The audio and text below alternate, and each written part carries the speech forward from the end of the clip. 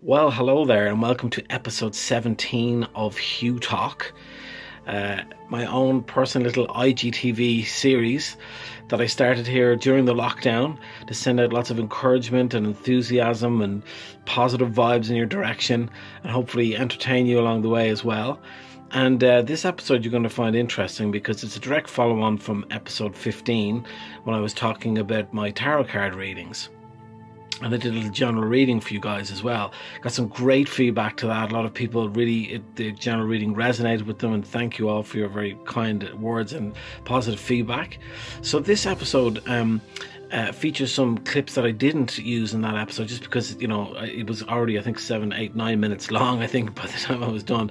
Originally had 20 minutes of footage, so I've took some of that footage out of there because I'm talking in detail, things that I think if you like anything behind the scenes, and you're going to like this, because I'm talking about the process of doing the cards, the difference between my deck and a standard tarot card deck, the different card spreads that we use, you know, the process of what I do when I'm shuffling and how we pick out the cards.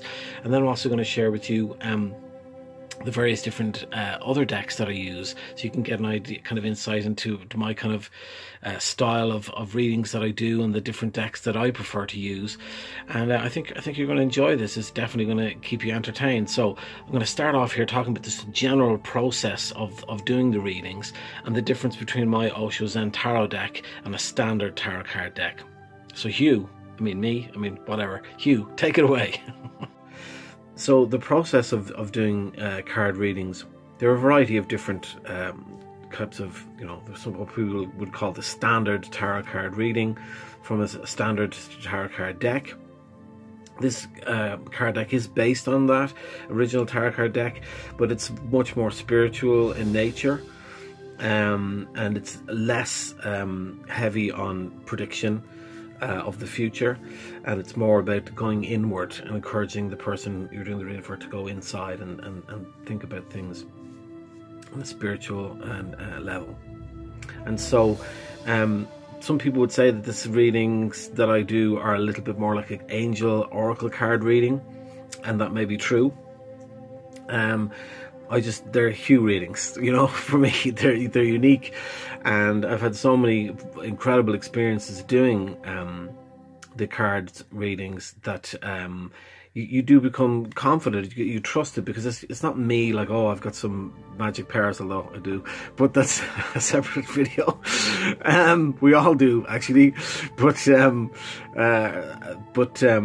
basically, you know, when you're doing the cards, you're just kind of trusting your intuition and your instinct in the cards that you pick out, and you start to realize you're allowing, you know, some higher power to come through you, and it's the energy of you and trusting your intuition, the energy of the other person, and this other energy that's coming through you. That's where the magic lies. It's not in me, look at me and all my magic tricks. This is basically just me allowing that spirit to come through. Okay, so now I'm going to show you the various decks that I use when I'm doing readings. I sometimes mix the different decks together. It's a very common thing that people who do readings do. And it's just interesting when you mix up the different decks and how they can resonate with one another. And I think you're going to enjoy checking them out. So here we go. Here's the Chakra Wisdom Oracle cards, as you can see, by Tori Hartman. And these are some very beautiful cards. Each card is connected to a different chakra. I was just drawn to this. I was looking at different decks online, and this one just popped out at me. As you can see, very, very beautifully laid out. And this, like the other decks, has a booklet here, and it has notes on each of the different cards, which you use along with your reading. The other decks I have here are more kind of inspirational decks. The first one is called The Universe Has Your Back by Gabrielle Bernstein. It's also a spiritual author. And you can see some beautiful cards here. Very simple little messages, but powerful messages that come through here. Very, very beautiful cards. And sometimes I just pick those out individually for different thoughts for the day, or sometimes I'll add one of these cards into a reading if somebody wants it. And the other deck that I have here is the Law of Attraction cards, which was actually created by Esther and Jerry Hicks, and they of course are the ones who brought us Abraham Hicks, who's my personal favorite spiritual speaker. And these ones are specifically about the law of attraction, specifically about finances and money. And again, these are individual cards that I pick out sometimes in addition to a reading that I'm doing with the other decks. And also I just pick out cards for myself every day as well, just to kind of, you know, keep these thoughts. So, Mr. Lahan, could you explain to us the various spreads that you have for doing tarot card readings? And there's various different spreads you can do. So I pick 3 cards, 5 cards. There's one called a Celtic Cross. There's all kinds of different spreads.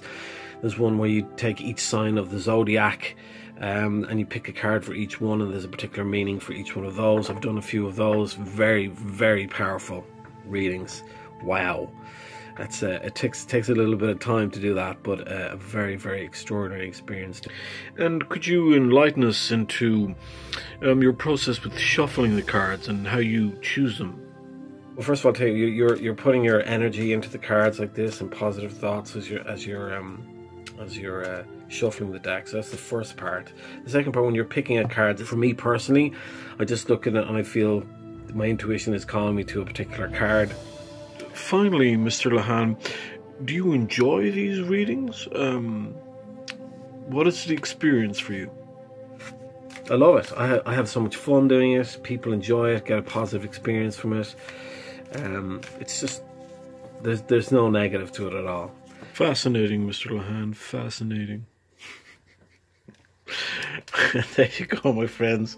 Having a little bit of fun there with myself. I hope you enjoyed the episode.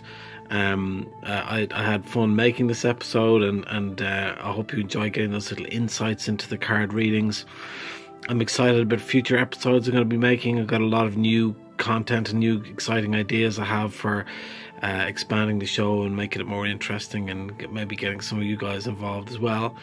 So I'm looking forward to that. But in the meantime, I hope you're all doing well.